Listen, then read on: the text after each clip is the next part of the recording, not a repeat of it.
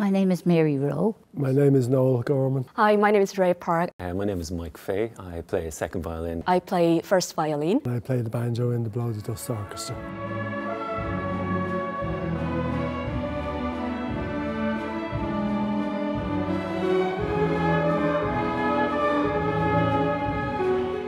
I was at a concert here one night and I picked up spare catalogues that were lying around, and I had a note clipped into it saying that they were looking for musicians, any level, any instrument. So I asked at the desk about it, and the girl says, "What do you play?" I says, "The banjo." He says, "Oh great," she says. That's the way she went. She says, "Come on in, we haven't had one of them before." So.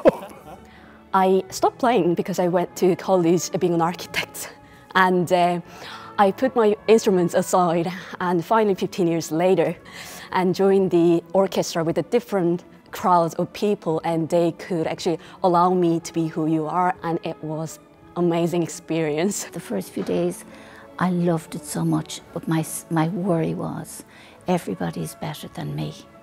And then, you know, I just got that little bit of help.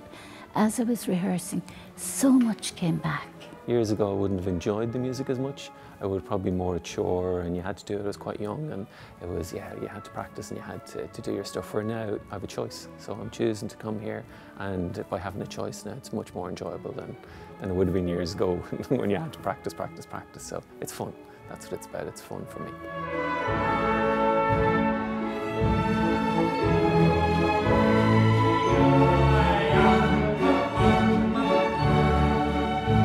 My name is Andrew Synnott, and I'm the conductor of Blow the Dust Orchestra here in the concert hall. Any orchestra, the goal is the same, and that goal is to try and find the music in the best way we can. Ability and technique come into it, but they're not the primary concerns. The primary concerns are a kind of a willingness to find the music, and there's nobody in the orchestra who isn't willing to find the music and go on that journey with me. The people who run the orchestra and the people here at the National Concert Hall are so helpful. I thought, can I do it? And I came, and now I wouldn't stop for anything.